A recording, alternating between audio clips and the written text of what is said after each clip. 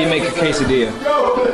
You need more butter. Alright, let me just tell you right now, you're doing it wrong if you don't have enough butter. I don't always eat like this, but when I do, I full send it, you know what I'm saying? So we're gonna throw that on there, throw some cheese on there. We're in like a full cook show, okay. Oh my gosh. Nice and cheesy. How much cheese do you like, Caper? Lots of cheese. Lots of cheese, okay. Today we have a perfect quesadilla. This is how it should look right here. Oh, you see that meltiness? He loved it. He loved it. Look at this face.